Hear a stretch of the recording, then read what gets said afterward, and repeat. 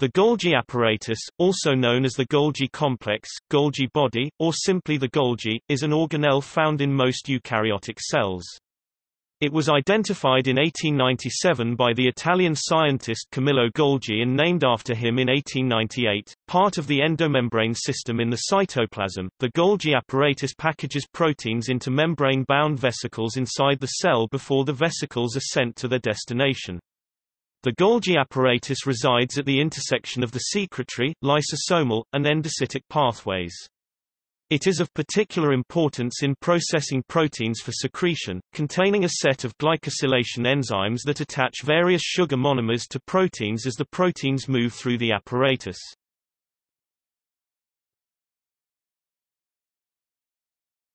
Topic: Discovery. Owing to its large size and distinctive structure, the Golgi apparatus was one of the first organelles to be discovered and observed in detail. It was discovered in 1898 by Italian physician Camillo Golgi during an investigation of the nervous system. After first observing it under his microscope, he termed the structure as apparato reticulare interno, internal reticular apparatus. Some doubted the discovery at first, arguing that the appearance of the structure was merely an optical illusion created by the observation technique used by Golgi. With the development of modern microscopes in the 20th century, the discovery was confirmed. Early references to the Golgi apparatus referred to it by various names including the Golgi homegrown apparatus, Golgi homegrown ducts, and Golgi Kopsch apparatus. The term Golgi apparatus was used in 1910 and first appeared in the scientific literature in 1913, while Golgi complex was introduced in 1956.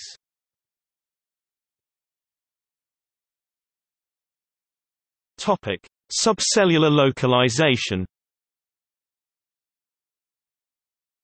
The subcellular localization of the Golgi apparatus varies among eukaryotes.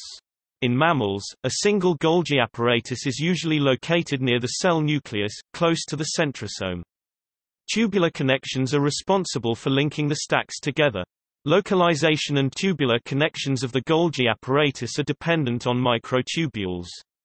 In experiments it is seen that as microtubules are depolymerized, the Golgi apparatuses lose mutual connections and become individual stacks throughout the cytoplasm. In yeast, multiple Golgi apparatuses are scattered throughout the cytoplasm, as observed in Saccharomyces cerevisiae. In plants, Golgi stacks are not concentrated at the centrosomal region and do not form Golgi ribbons. Organization of the plant Golgi depends on actin cables and not microtubules. The common feature among Golgi is that they are adjacent to endoplasmic reticulum exit sites.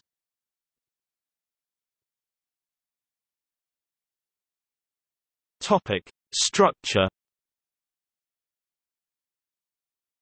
In most eukaryotes, the Golgi apparatus is made up of a series of compartments and is a collection of fused, flattened membrane-enclosed discs known as cisternae singular, cisterna, also called dictyosomes, originating from vesicular clusters that bud off the endoplasmic reticulum.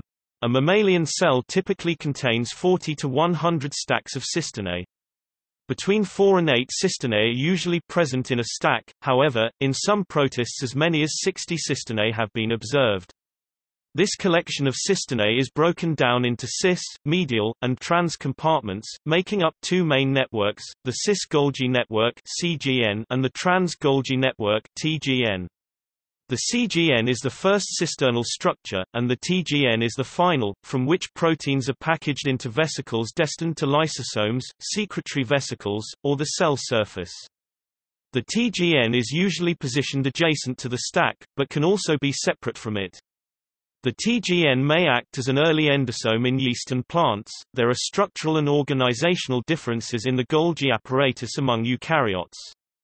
In some yeasts, Golgi stacking is not observed. Pichia pastoris does have stacked Golgi, while Saccharomyces cerevisiae does not. In plants, the individual stacks of the Golgi apparatus seem to operate independently. The Golgi apparatus tends to be larger and more numerous in cells that synthesize and secrete large amounts of substances. For example, the antibody-secreting plasma B cells of the immune system have prominent Golgi complexes. In all eukaryotes, each cisternal stack has a cis-entry face and a trans-exit face.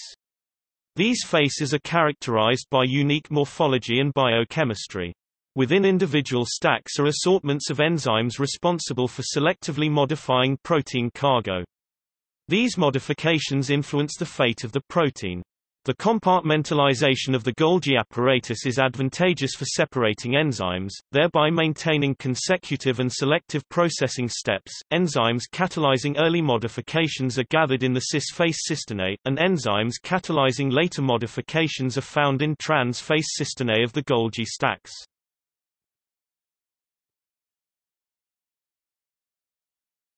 Topic: Function.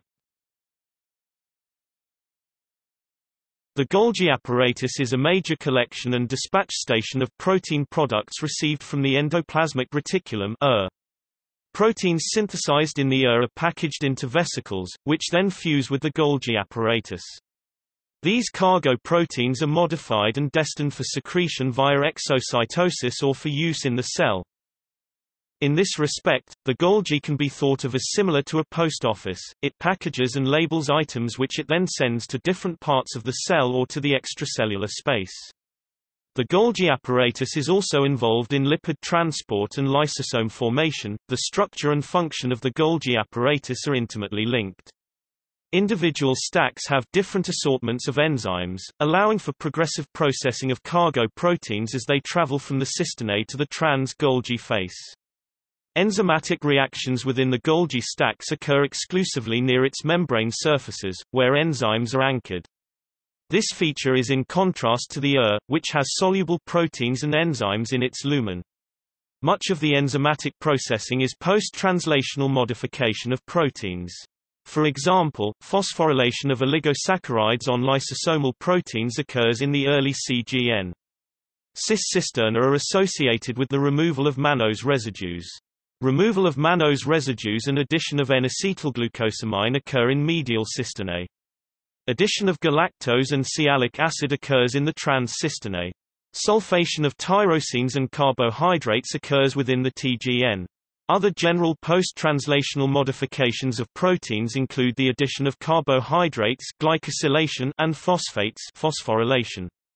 Protein modifications may form a signal sequence that determines the final destination of the protein. For example, the Golgi apparatus adds a mannose 6-phosphate label to proteins destined for lysosomes.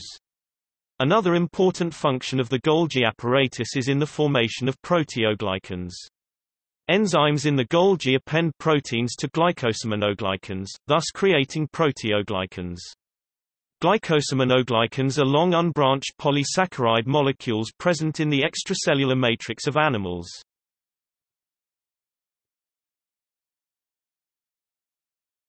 Topic: Vesicular transport.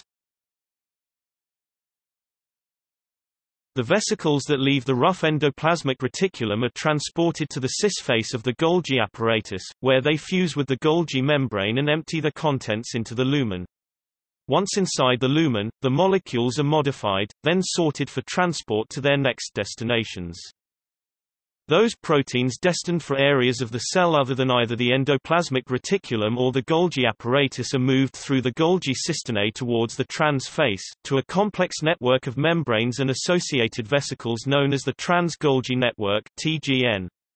This area of the Golgi is the point at which proteins are sorted and shipped to their intended destinations by their placement into one of at least 3 different types of vesicles, depending upon the signal sequence they carry.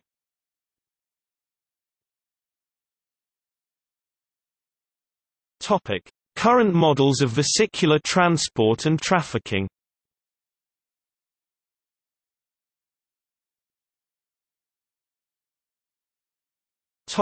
Model 1 – Anterograde vesicular transport between stable compartments.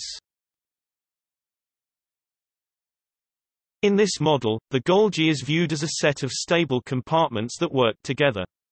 Each compartment has a unique collection of enzymes that work to modify protein cargo. Proteins are delivered from the to the cis face using COPII-coated vesicles. Cargo then progress toward the trans face in COPI-coated vesicles. This model proposes that COPI vesicles move in two directions. Anterograde vesicles carry secretory proteins, while retrograde vesicles recycle Golgi-specific trafficking proteins. Strengths: the model explains observations of compartments, polarized distribution of enzymes, and waves of moving vesicles. It also attempts to explain how Golgi-specific enzymes are recycled. Weaknesses: since the amount of COPI vesicles varies drastically among types of cells, this model cannot easily explain high trafficking activity within the Golgi for both small and large cargoes. Additionally, there is no convincing evidence that COPI vesicles move in both the anterograde and retrograde directions. This model was widely accepted from the early 1980s until the late 1990s.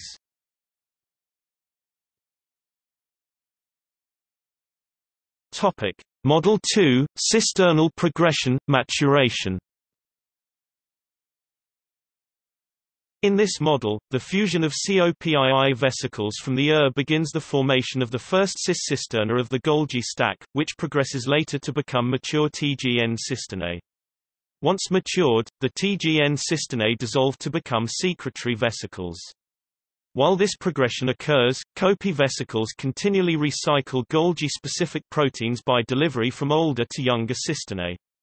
Different recycling patterns may account for the differing biochemistry throughout the Golgi stack.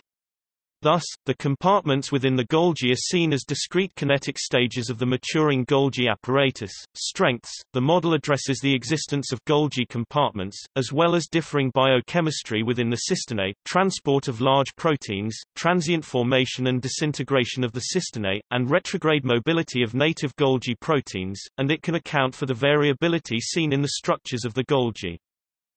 Weaknesses: this model cannot easily explain the observation of fused Golgi networks, tubular connections among cisternae, and differing kinetics of secretory cargo exit.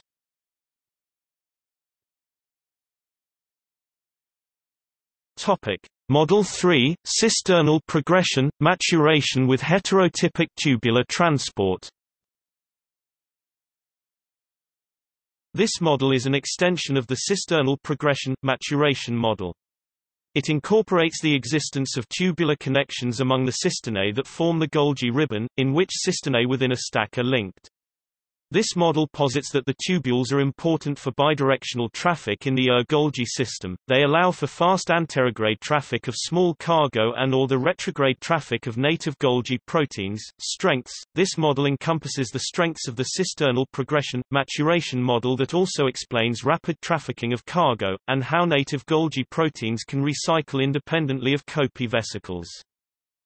Weaknesses: this model cannot explain the transport kinetics of large protein cargo, such as collagen. Additionally, tubular connections are not prevalent in plant cells. The roles that these connections have can be attributed to a cell-specific specialization rather than a universal trait. If the membranes are continuous, that suggests the existence of mechanisms that preserve the unique biochemical gradients observed throughout the Golgi apparatus.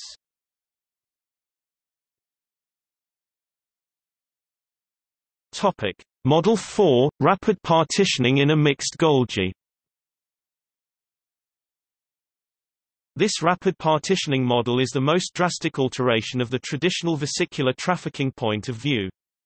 Proponents of this model hypothesize that the Golgi works as a single unit, containing domains that function separately in the processing and export of protein cargo. Cargo from the move between these two domains, and randomly exit from any level of the Golgi to their final location. This model is supported by the observation that cargo exits the Golgi in a pattern best described by exponential kinetics. The existence of domains is supported by fluorescence microscopy data. Strengths: notably, this model explains the exponential kinetics of cargo exit of both large and small proteins, whereas other models cannot. Weaknesses: this model cannot explain the transport kinetics of large protein cargo, such as collagen. This model falls short on explaining the observation of discrete compartments and polarized biochemistry of the Golgi cisternae. It also does not explain formation and disintegration of the Golgi network, nor the role of Copy vesicles.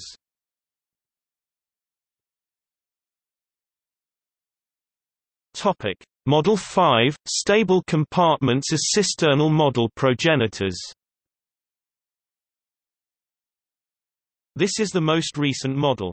In this model, the Golgi is seen as a collection of stable compartments defined by Rab-G protein (GT) parses strengths. This model is consistent with numerous observations and encompasses some of the strengths of the cisternal progression maturation model. Additionally, what is known of the Rab-GT parse roles in mammalian endosomes can help predict putative roles within the Golgi. This model is unique in that it can explain the observation of megavesicle transport intermediates. Weaknesses: this model does not explain morphological variations in the Golgi apparatus, nor define a role for Copy vesicles. This model does not apply well for plants, algae, and fungi in which individual Golgi stacks are observed. Transfer of domains between stacks is not likely. Additionally, megavesicles are not established to be intra-Golgi transporters, though there are multiple models that attempt to explain vesicular traffic throughout the Golgi. No individual model can independently explain all observations of the Golgi apparatus. Currently, the cisternal progression maturation model is the most accepted among scientists, accommodating many observations across eukaryotes. The other models are still important in framing questions and guiding future experimentation. Among the fundamental unanswered questions are the directionality of Copy vesicles and role of Rab-GT parses in modulating protein cargo traffic.